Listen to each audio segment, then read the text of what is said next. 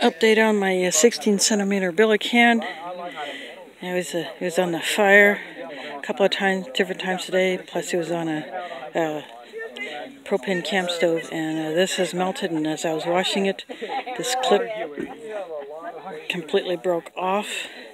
Now I have no plastic on one side, and someone told me about firebox.com, I believe, is the website where I can order the metal ones. So in the future, that's what I will be doing, but I just thought I'd go ahead and show you this set. My zebra billy can has been initiated.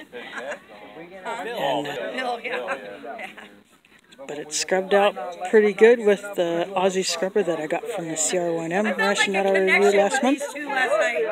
So anyway, this is going in the trash. So I'll check back later.